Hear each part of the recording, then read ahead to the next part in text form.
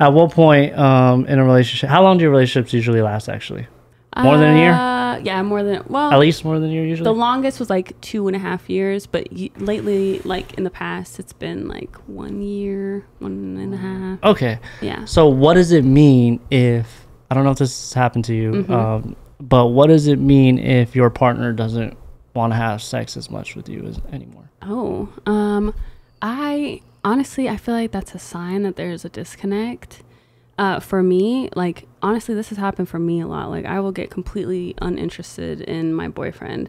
And this is part of the reason why I've left relationships, is because I'm like not attracted to him anymore. And I don't know, like, I don't know if it's like, damn, that's the problem. That has been the problem before. Yeah. Where it's like everything they do bothers me. Like, damn. Yeah. And Are you living with him or something? No. Or, dang, you're not even living with him yet. No, She's exactly. Exactly. I've never lived with a boyfriend before. But yeah, like that's happened, like where I'm just like, not like disgusted, but like I just feel very... Dang, like, you be the type that just be quiet and then just observing, huh? Like, I am. Look at his fingers after he dips his hand in the literally, bag of like, chips. Like, something so small will just bother me just so bother much. Like that's happened to just me listening before. to him chew. And then I'm like, yo, like we can't do this anymore. Literally, like just little shit that just. Bro, shut up, bro. Bro, I can just picture Taylor there just be like giving them a disgusted look, like I'm about to dump this motherfucker. Like, sweet, you gotta be fun. God. That's probably her, dude. The accuracy. I'm not proud of it. I mean, I'm not ashamed of it. But it has happened, and I feel like it's natural, you know. Like, yeah, I think so too. Attraction fades.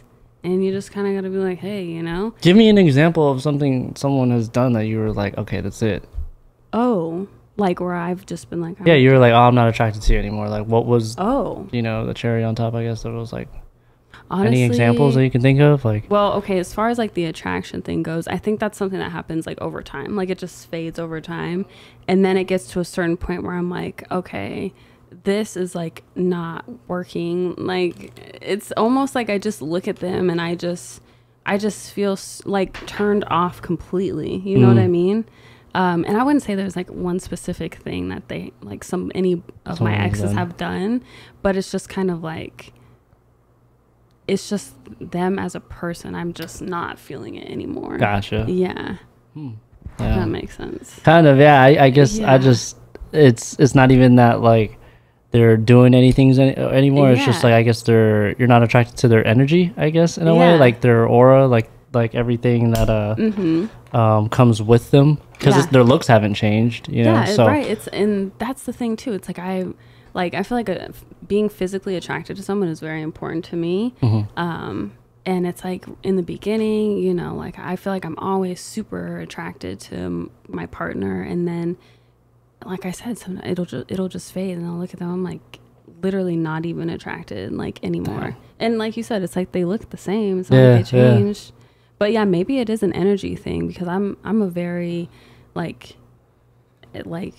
intuitive person. Like you said you're spiritual, so does that mean like they have to be a certain like zodiac? Yeah, that's are you that type of girl, Taylor? No, I'll date any zodiac. Honestly, I honestly, I've honestly, I mean, there's some zodiac signs that I'm like, not like, I would rather not date them, but like I'm not gonna. Which ones are those? Aries. Okay. For sure. And what else? Geminis. Okay. I had a bad experience with a Gemini one time. Aries, I just haven't had like a bad experience with an Aries, but I don't know. They just like scare me a little bit. Yeah. So just them two? Yeah, just those. So what are your favorite signs? Yeah, what's your favorite? My favorite Virgos. I love Virgos, and you're sitting in the room with two of them. You guys are Virgos? Yeah. Oh my God. I love Virgos, and what else? Cancers. Cancers. I love Cancers too.